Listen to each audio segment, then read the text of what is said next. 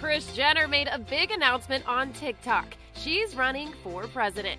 Well, not exactly. The reality TV star and momager took to TikTok to share the prank news alongside an official campaign poster and some presidential music. Kris captioned the post, "I'm so excited to finally announce." But don't run to the polls just yet. Kris was simply participating in the viral Krissed trend, where users post videos about a fake situation and then quickly cut to another video of Kris dancing to Lady Marmalade with bold text on screen reading, "You've been Krissed."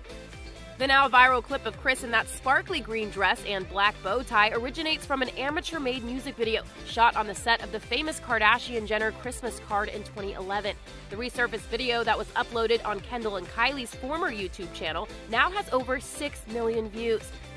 The TikTok hashtag Krissed currently has over 629 million views and continues to grow now that America's favorite momager has joined in on the joke.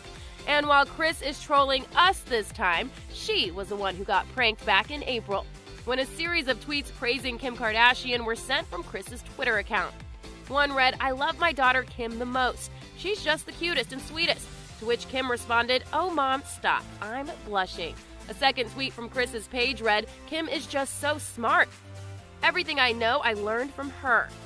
Kim again replied to her mom's compliments by writing, "You are just so nice today, Mom. I didn't even know you had Twitter, but what a nice surprise to see how you feel about me." Kris's questionable tweets also caught the eye of some of her other daughters.